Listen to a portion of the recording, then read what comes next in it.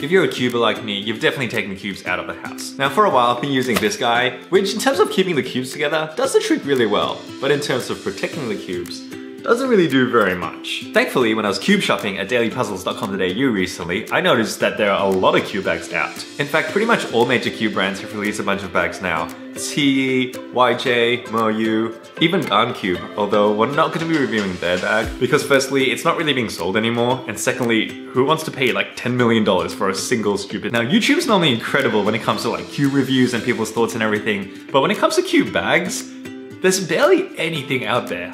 So I spoke to Daily Puzzles about this and we thought, yeah, why not? Let's make a video reviewing all of the cube bags that are out there on the market right now so that people will know what they need to know.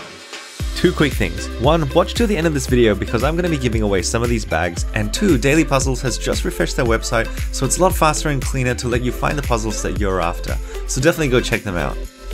First bags we're going to start with are the Qiyi MoFangGe bags, which come in two varieties, backpack and this littler guy. Let's start with this one. This bag comes with a fairly thin strap that you can use to sling it over your shoulder with, but also a little carrying handle over here. Opening it up, you can see that it's basically built just for cubes. It's actually a really good height to store even like pretty bulky cubes. The way that this divider has sort of been put in the middle is pretty confusing. One, it's not like I can remove this. I mean, it's permanently like sewed on. Secondly, you can easily do like 3 rows of cubes here, as opposed to sort of 2 that this is constraining you to do. I just took this out and found that I could now easily fit like 3 rows of cubes going down that way. This is the maximum number of cubes that I'm able to store in this bag, which is pretty decent. I mean, this is probably the number of cubes that I'd bring like to a competition or something. I've got this pocket where I can still store, I don't know, like, GS nuts, a screwdriver, magnets, just extra stuff like that. It's really pretty great. For something of this size, it packs a really good punch. And I would recommend it for, just a bag that you might want to bring to a competition or something. Okay, next is Qiyi's Backpack. This guy's big, there's no other way of saying it. It's also really rectangular. The back half of it is pretty soft, but the front half is actually, it's almost like hard plastic sort of shell that goes around the front. The straps are really nice. All this air, foam, soft meshy bits at the back look like they will make for a really comfortable wear. It's got a little compartment at the front which opens up both ways. It's pretty deep actually, this pocket, quite like it. Now I have a bunch of other backpacks, but I don't think I've got anything that's this tall. Like, I'm able to really comfortably fit, my laptop in here. I could probably fit a much larger one as well. I'm even able to fit my entire display in here with so much room to spare. Look how much space there is. Like, I can fill this thing up.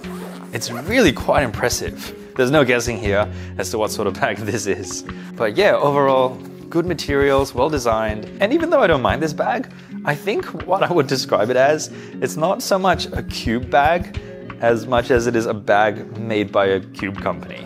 Like, it's a cube branded bag, but not really a bag designed for cubes, if you know what I mean. Okay, onto the YJ bags. Young J Technology Industrial Co. Limited. I've actually already filled this with a cube just to show you how large this bag actually is, even though it's only got one. This is the largest cube that I currently own, a 9x9, and it really comfortably fit in here. Any WCA cube that you can think of will easily fit into here. In some ways, a 1 cube bag feels a little bit redundant because, I mean, a lot of like the good cubes these days will come with some sort of like case or little pouch for storage. But I mean, this thing is really cheap. And I guess if you find yourself always taking like, 1 cube out all the time, like, why not? There's got a little thing here so you could like even like, clip it onto a carabiner and hang it off like your shoulder strap or something. It reminds you a little bit of like, stuff that rock climbers use with like the powder and stuff for their hands when they're like climbing and everything. And this guy is basically just like that one, except it can hold about 3 or 4 cubes. So it also comes with these little dividers that you can move around or that you can completely remove. If a couple of them are 2x2s, you can actually fit 4 cubes in here fairly comfortably. Pyraminxes, Megaminxes, all fit in it really easily as well. When I go out, I usually take about like maybe 2 to 4 cubes with me. This is like the perfect size to just chuck a few cubes in, zip it up, and then stick it into another bag. And I really like that. So I am definitely going to be using this one. It's also really cheap. Thank you, Young J Technology. Next up, the YJ Crossbody Bag. It's got this flap that opens up like an easy access pouch on the outside with this sort of like fake leather 3x3 design going on, which I don't actually mind. It's pretty cool. It's a nice subtle like, you know, nod to the fact that it's like a cubing bag. There isn't a button or anything holding this down, so I mean, that's not really secure. Oh wait, there's a magnet there. Is there a magnet? The magnet's here. Yeah, wow. The magnet attaches right there. So I guess it's meant to fold up like that. But yeah, there you go. Security. Undo the buckle over here, you've got another pouch, and undo the zip and you get to the inside part of the bag. Hey, does what it says. Fits cubes. I put a bunch of pretty large cubes inside actually. You can see from behind that it's designed to, you know, go over the right shoulder, or you can unclip this, clip it onto this side, and then it can go over the other shoulder. When I was a teenager, I actually had a bag that was really, really similar to this. And if I had been into cubing then, and this bag was around, I would actually really like it because, yeah, I don't know. I just liked this sort of bag when I was a lot younger. Oh, whoa, it's got another little pouch inside too, with a total of 4 really skinny pouches. Because why not? And finally, YJ's biggest bag, the YJ Backpack. You can see that the people who designed this are clearly the ones who designed the other ones as well, from the color, texture, all the way to this sort of like, you know, double zip thing going on. Look how similar it is. It's got that sort of opening bit on the side, that opening bit on the top. Like that's actually how you open the bag. Appearance wise, I actually think this is the prettiest of the bunch. I mean, it's sort of like rectangular and blocky as well, but I do like the shade of gray. There's something just, you know, really cool, really minimalistic about it. Just looking at the straps, there's pretty good padding here. There isn't any sort of like, you know, soft mesh thing on the back, unfortunately. But the buckles over here, that's a real big question mark. I mean, why? Like, when are you gonna wanna unbuckle that? And there's actually another really massive problem with the design of these buckles, which I'll show you later when I put the bag on. There are 2 little pockets on the outside. One for, I don't even know what you would put in this, the skinniest drink bottle in the entire world, and a little zip sort of pouch there. Ooh, that's a really nice texture in there. That sort of feels waterproof. And finally opening the bag up. Are you ready? Ta-da! More compartments. For starters, just like the Qiyi bag, I wouldn't call this a cube bag. I would call this a bag made by a cube company. And yeah, I mean, definitely you can put cubes in there. It's actually got really nice padding, like on the bottom. But otherwise, yeah, like, why? It's so narrow. So, you know, let's chuck some cubes down the bottom. Fits in really nicely, but I mean, put a few more things on top of that, and like, how are you gonna access that stuff at the bottom? Maybe they were like, hey, wait, I've got another idea. Check this out. A zip on the side. Yes, we're so clever. But I mean, shouldn't that open up from like there? I could actually get the cubes from the bottom instead of like, you know, all the stuff that might be on top of it. I mean, what is this? I'm a bird. Peekaboo. Anyway, weird design stuff aside, I guess if you were thinking like, you know, hey, this is gonna be the bag that I'm gonna bring to a cubing comp or something, I just need a space where I can chuck like 12 cubes inside and then a few extra things like, you know, phone charger or tablet or whatever, then yeah, it would actually do the trick, I guess. Just why? Why? Last but not least, we get to the Moyu bags. I'm gonna start with this little guy first. Might be able to tell that this one's come preloaded because I had a little go before to see how many cubes I could fit into this guy. Are you ready for it? Behold, a lot of cubes. With a little bit of squeezing at the edges, 24 3x3s fit into this bag. And you wouldn't really be able to tell that it had that much in there. It's really impressive.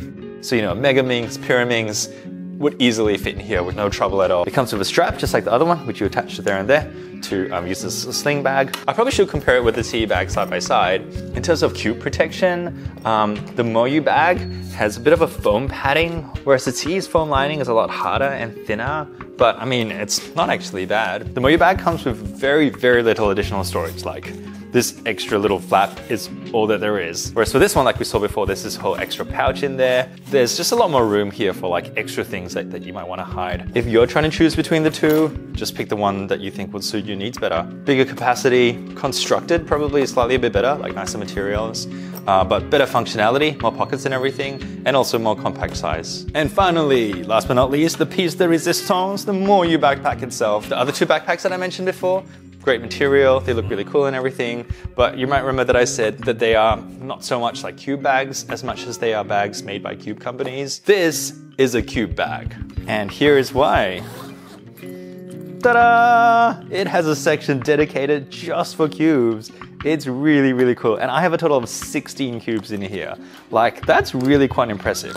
Of course, that's taking up this entire section, which means that in terms of bag capacity, you're really only getting this much. It comes with a few little sections at the back, this little zip bit, these two little pouches, but they stop right there. They don't go any further. This is not like one of those large capacity bags if you're using it as a cube bag as well. And I say if, because all of these sections can actually be removed. So you can actually take all of these out, and you can even flip that down to increase the storage of this bag. So if you didn't want to use it as a cube bag, you can take all of that out, remove all of this Velcro-y bit, and you have a completely normal backpack. Once again, you're gonna have to have very skinny water bottles, or actually maybe they're just for like pens. The foam that I can feel in the straps and also in the back make it look like it's gonna be really comfortable to wear, but more on that in a second.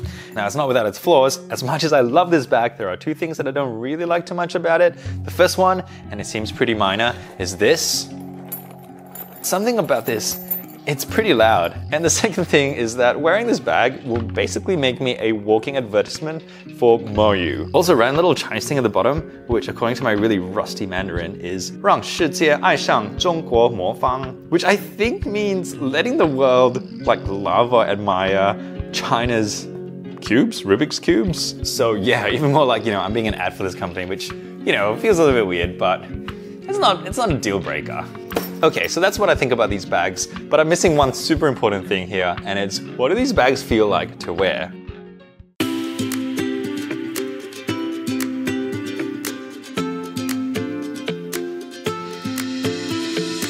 So I've just got the Moyu backpack on now. This is perfect as a day pack. It's just so comfortable. I can see myself wearing this for a long period of time. This backpack is really great, but I really like the straps because they're really comfortable. And this is the Qiyi Backpack. It has a similar amount of comfort to the Moyu, actually. I really like it. It's just pretty big. You know, it sort of sits really big on my bag. But otherwise, in terms of comfort, yeah, really good sort of, you know, air mesh system in there. And yeah, it feels like a really nice bag.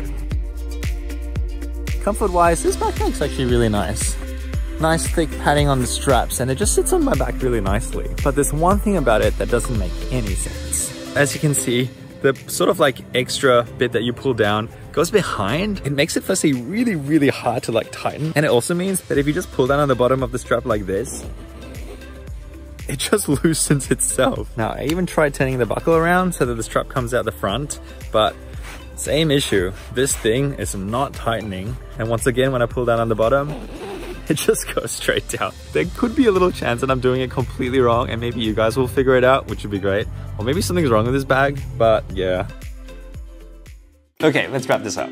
These two medium-sized bags, I really like them, and I'm definitely going to be keeping them, both for cube storage at home, and also as bags that I'll bring to comms when I need to transport cubes. These two YJ bags are good little bags. As I said before, I really like this one, and I think it's going to be my go-to bag when I just need to, like, you know, just chuck a few cubes in there and then put into like another backpack. As for the YJ Crossbody Bag with hidden little magnet, it's a really nice bag and one that I think a young Tingman would have used, but not present-day me. As for the YJ Backpack, oh, my friend, you tried so hard. I actually really like how you look. The design and aesthetics of this bag is really, really nice, and I wish I liked you more, but you have some really silly design flaws. The big rectangle tea bag. You are a monster. Definitely not like a casual day pack, but a good heavy-duty bag. Which of course leaves one bag, the overall winner, my favorite cubing bag, the Moyu Backpack. Not only is this a bag made by a cubing company, it is also a bag made for your cubes. And I really appreciate its versatility, the fact that I can use it for different purposes, the fact that it's comfortable to wear, and that it looks like a bag.